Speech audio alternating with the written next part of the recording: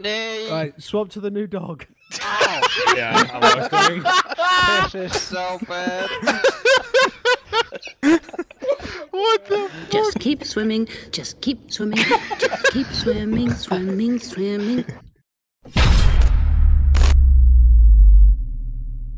Ladies and gentlemen, welcome back to the Eternal Palace, where we have now tested 8 out of the 9 bosses. That's right, the only boss we are actually missing right now is Queen Ashara herself.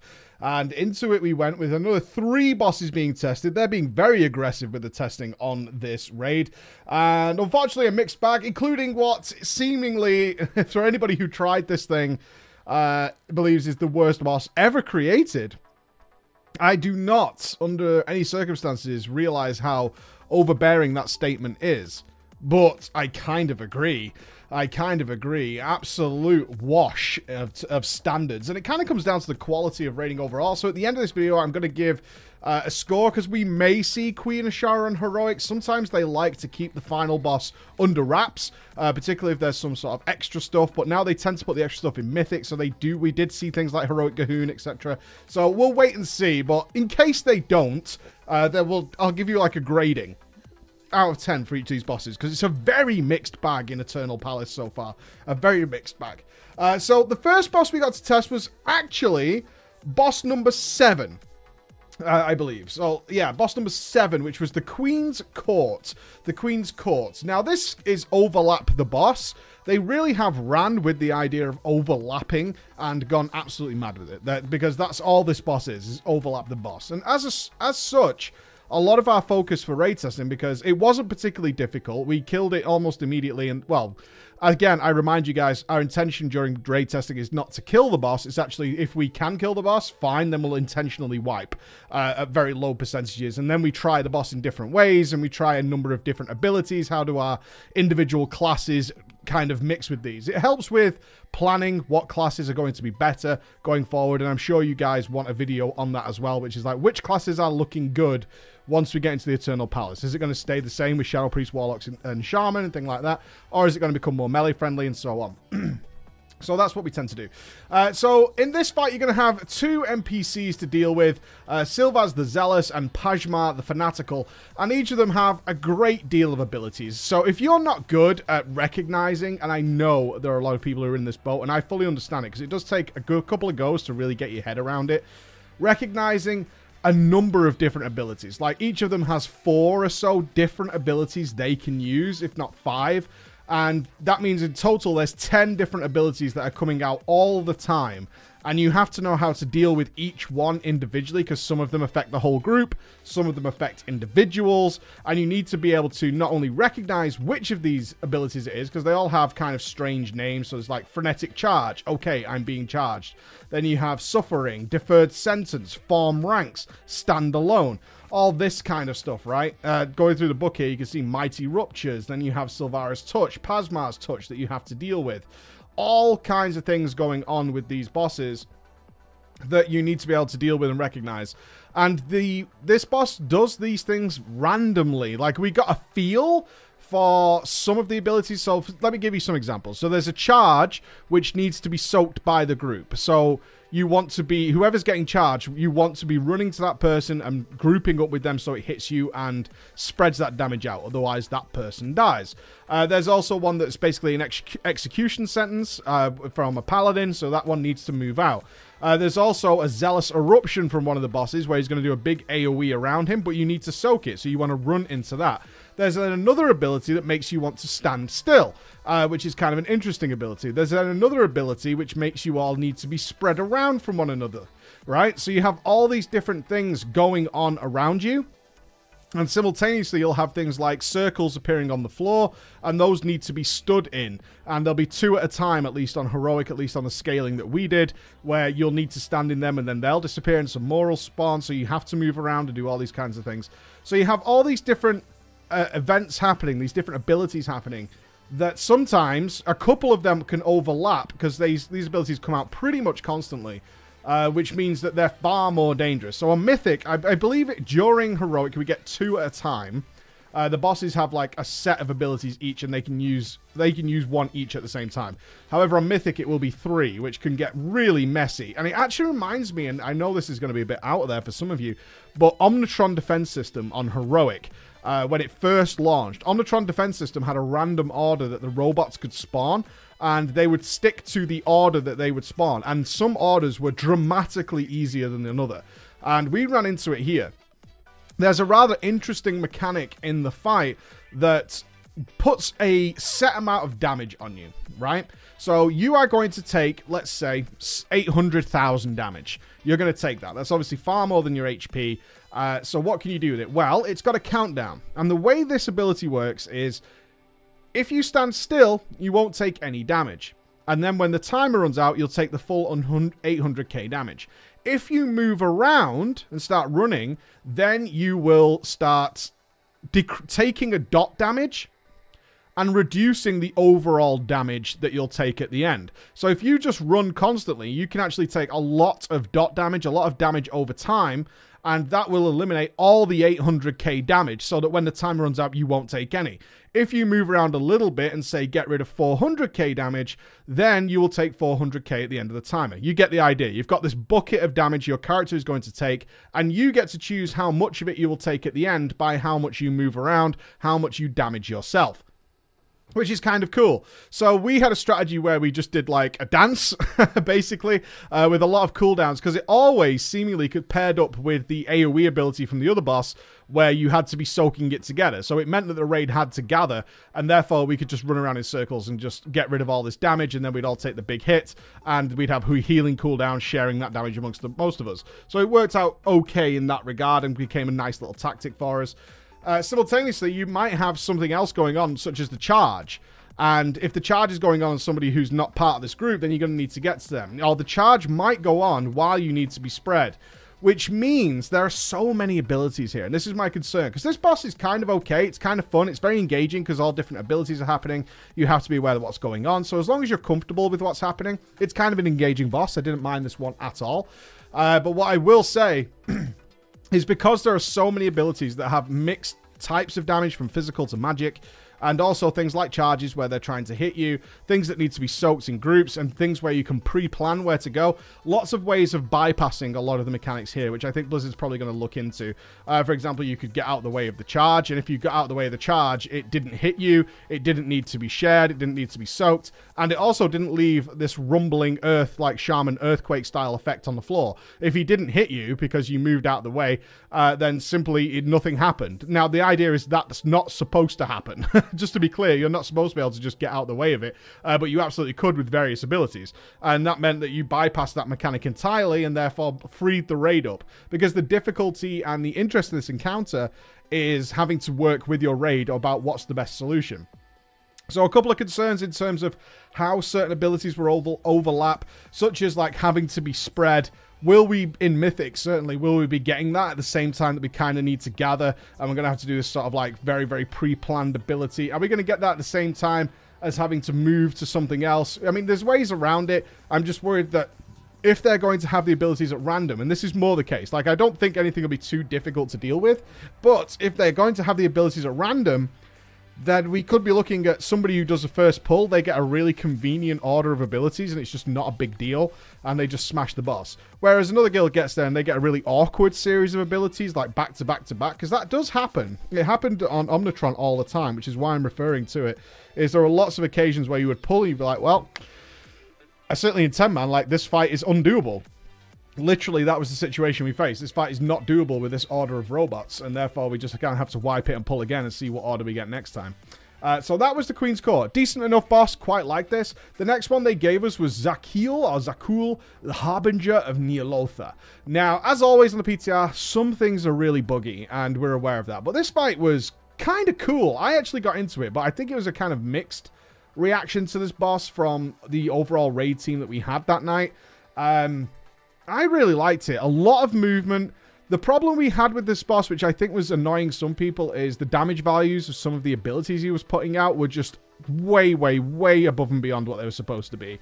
Sometimes 4 or 5 times more damage. And in fact, we did run into the problem once we got to sort of the final phase, because this has 4 phases to it. Yeah, it has 4 phases to it. While we were in the final phase, one of the abilities was doing 5 times as much damage as it should do to the raid, and it was hitting 5 people at the same time, which means we tried everything under the sun to survive this thing, including literally saving every defensive cooldown. So we would have things like Spirit Links, barriers, rallying cries, all these kinds of things. Everything we could possibly muster, personal cooldowns, there was just no way you could possibly survive. There was just no way. So we didn't get much further than that because there was just no way of doing it as far as we could see. But how does this boss work? Well, he has very different realms. Zakul himself exists in all realms at once. But you're going to have the realm of fear, the realm of delirium. You're going to have all these different realms which are basically denoted by color. Okay, that's how you'll know which realm you're in. And each realm has different abilities that affect you. Now, the room remains pretty much the same besides the color changing. So the color changing is the clue as to which realm you're in.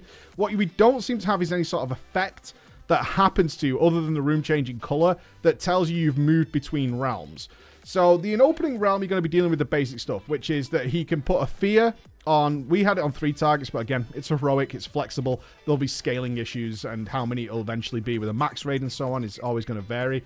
But every time these fears were dispelled, then you did massive raid damage. Okay, you did huge raid damage. So dispelling the 3 fears at the same time would wipe the raid. So Tremor Totem was dangerous, as we found out. If you drop a Tremor Totem and it does remove the fear from all 3, boom, everybody dies instantaneously. Reminds me of some of the classic issues we had with Mistweaver's revivals, where they certainly some players who weren't au fait with some of the debuffs in the game, certainly ones that would cause damage upon being dispelled, would pop a revival, which also dispels everybody who it hits, and therefore just instantly wipe the raid. So some moments like that. But it's all about positioning. You've got this large circular room, but if you step outside the circle, you die. You have to stay in the circle. So if you're getting feared, obviously there's a worry there that you're going to be feared out of the circle. So it has this sort of Manaroth vibe to it, which is a reference that was brought up several times by the people testing it. And you also got these large tentacles. This is, of course, full N'Zoth, this time we got full tentacles coming out and dealing with ads and things like that. And then we have this cool mechanic with the tanks, which seems designed to make sure the tanks have to move. It's a big, heavy movement fight. He's going to drop these maddening pools, and the boss needs to be in those pools when he finishes a certain cast. So that means that the tanks have to move the boss constantly in order to get to these pools, and it always, always seems to spawn exactly to the opposite of wherever the boss currently was, making sure you had to use the entire room. And a big part of that is once we get into phase 2, the Realm of Fear, you're now going to have extra debuffs put on the raid, as well as the fear. That's still going to be happening. But also these debuffs which leaves pools everywhere, and these last a really long time. I believe you can soak them up. You can do that, but for the most part, they do a tremendous amount of damage. And also start blocking off areas of the room, making it more difficult to traverse, while the tanks are still continuing that mechanic of having to move the boss around. Once you get into the delirium phase, which you can then move into, you'll have more things to deal with, such as being unable to be healed, right? Having to deal with a situation, and then you'll have an NPC appear and give you a portal to get out of the delirium phase.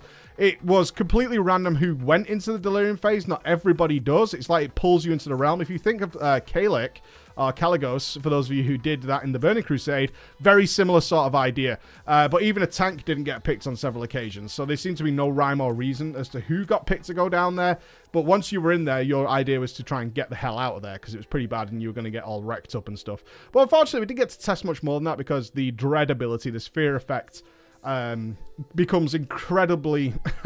becomes so much worse in stage 4, which is all the pathways are open. The final phase is actually hit around 60%. So what you've got here is a boss that within the first 40% shows you all its abilities, and then the main fight begins at 60%. You're going to get huge damage buffs on certain people to burn the boss down, etc, etc, etc. But it was just unmanageable for us, at least from what we found, unless we were missing a gimmick or something. It just became unmanageable to maintain that phase because of the amount of damage that was going out on the raid. Couldn't be stopped. There was like no realistic way of dealing with the encounter. You couldn't even let the people die because the debuff would still expire and kill everybody. So we tried various things, but we couldn't really figure a way around it. But in that phase, all access to all the realms is open, and you'll be moving between them and doing all that kind of stuff. I would certainly say I would like better feedback on if you're being transported, and who is transported.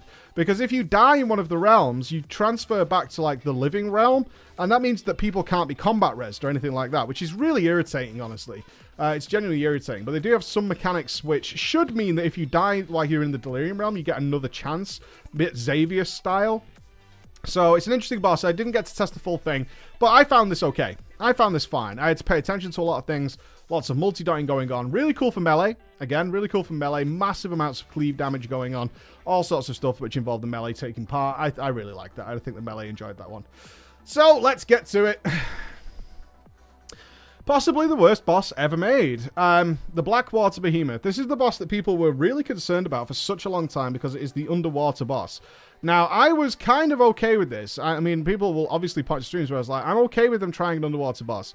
They've just gone completely the wrong way with it, which is really unfortunate because it's not bad by de facto being underwater. And my reference to that is underwater mechanics we have seen in bosses that aren't underwater, namely Alakia. Alakia's final phase in the air is really cool. That's an underwater boss. It's just not visually underwater. You're dealing with the same mechanics of being underwater in that fight. And nobody complains about that. Not many people complain about Alakia Phase 3 or 4 or whatever it was. Even though it was the same thing. The same with Kael'thas, actually. Kael'thas Sunstrider in the Burning Crusade also had an anti-gravity phase, which is essentially just being underwater. It was no different. It just didn't visually look like you were underwater. But it played the same. But unfortunately, they've really just shit the bucket with this thing. Like, if you've been paying attention to any of the feedback threads for those of you who are really into raiding and not been able to test, you will have seen the big posts of people who are just like, just remove this boss. Like, it's a disaster. Hard to argue with it in its current state, but to be positive and to give feedback, let's talk about what it actually is. So it does take part in the area we showed last video, which are these large underwater caverns. That is just the boss arena. A little unfortunate. I mean, obviously, once I entered that arena before the boss was in there, I was like, this looks like it could be a boss arena, but I'm kind of hoping it's not, because one, it's really big. It's really, really quite big. Like, how much are we dedicating to this boss? How much are we really going to be interested in this thing?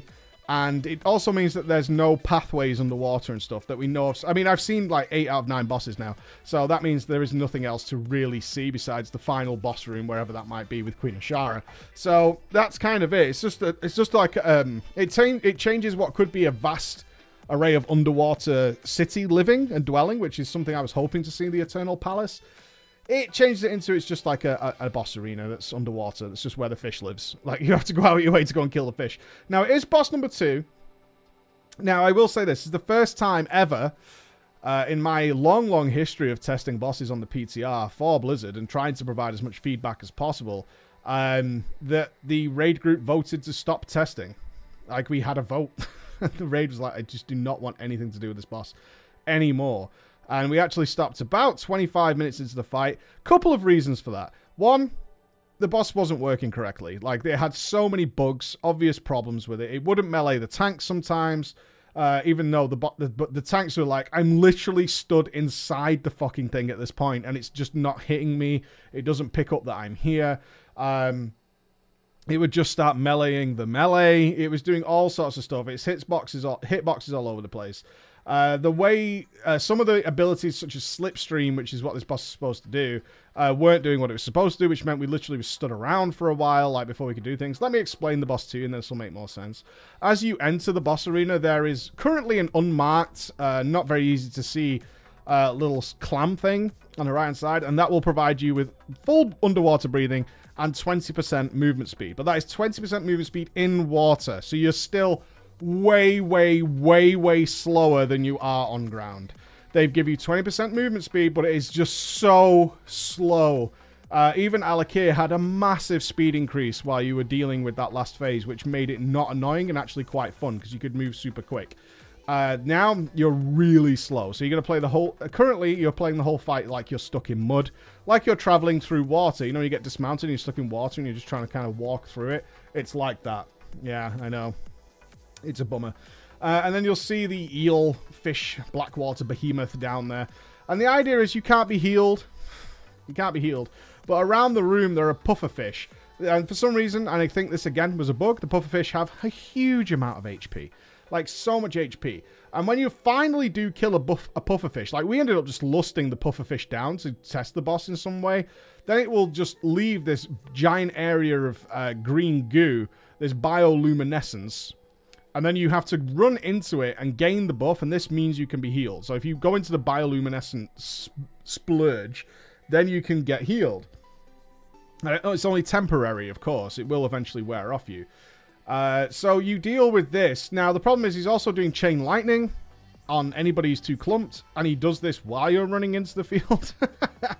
While you're into this field. And this bioluminescent, for the sake of immersion, I'll explain it this way. If you have the bioluminescent algae on you, it also makes you a target for the jellyfish that are around the area, which instantly one-shot you and also attracts other fish from the abyss, from deep below. So if you go off the platform at any point, you'll be killed, and also a giant fish will eat you. One of the two will happen rather quickly. So you've got to deal with it on basically 3 platforms.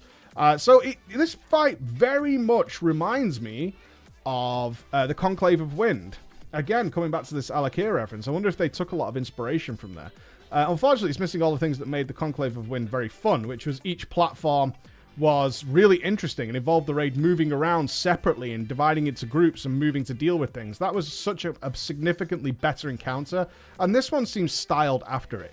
So we have these various caves where the Blackwater Behemoth can appear from.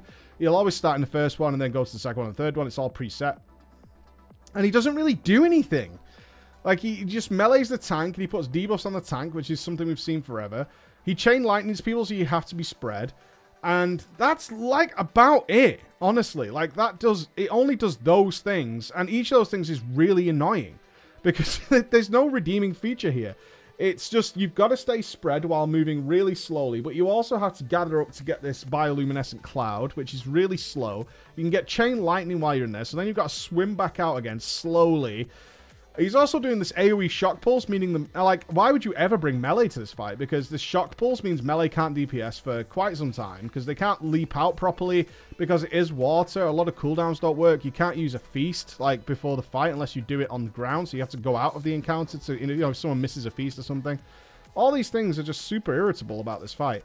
Ultimately, once his energy bar is full, he'll move to the next cave. So then you have to swim across the abyss, in order to reach the next platform before he's doing the typical thing, which is he moves to another cave and now he casts his Oblitero spell, which we've seen a lot of bosses apparently have their Oblitero spell, yet they only do it like in certain special times. And you've got to swim over to him, and you've got to swim through a little pathway of jellyfish. Now the idea is there's a slipstream which gives you some sort of speed increase, right? You can see the animation there, but it's supposed to remove the bioluminescent cloud, because I told you before, if you have the bioluminescent buff, meaning you can be healed, then you are also able to be seen by the jellyfish and by the big fish that live down below that will gobble you up. Unfortunately, like, the slipstream wasn't working, so we ultimately just stood around, waiting for the buff to run out. Waiting for the buff to run out, and then you swim through the minefield of jellyfish, swim to the other side, and then you get to deal with the encounter again. It does the same things again. And that's it. That's it. So everything about this fight is just annoying. Like, I don't know why you would ever bring melee to this fight, because it's the most melee-unfriendly counter I've seen in a really long time.